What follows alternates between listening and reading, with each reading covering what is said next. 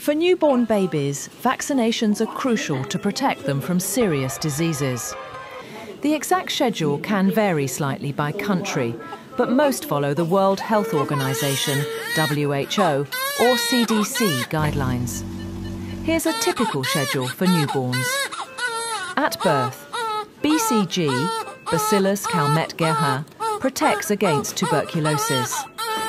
Hepatitis B, Hep B, birth dose, protects against hepatitis B infection. Within 6 weeks, DPT, diphtheria, pertussis, tetanus, first dose.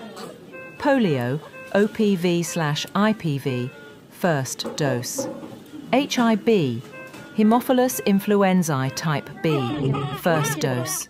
Pneumococcal conjugate vaccine, PCV, first dose. Rotavirusvaccine, first dose. Follow-up doses. Vaccines are usually repeated at 10 weeks, 14 weeks, and sometimes at 6 months, depending on the country's schedule. Some vaccines, like MMR, measles, mumps, rubella, start around 9 to 12 months. Important. Timing and combinations can differ by region, so it's essential to consult your pediatrician or local immunization schedule.